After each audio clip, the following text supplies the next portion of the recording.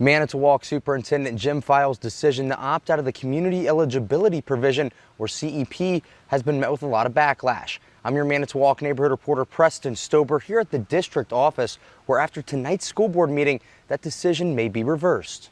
Wisconsin Department of Public Instruction, there are people down there that are willing to work with us to reinstate the lunch program.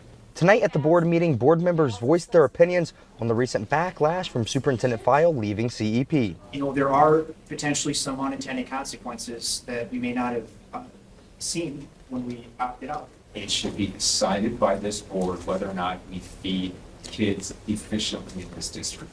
And right now, we're not doing that.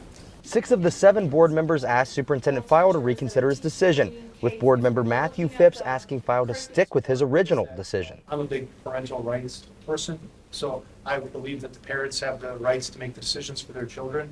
But you can't have a parental rights discussion without parental responsibilities. Vice President Matthew Spalding told me he will support File with whatever decision he makes. And if you decide to go back to CEP, I'll support that. If you decide to stand your ground and stay what we're doing, I'll support that as well. And President Stacy Seldner.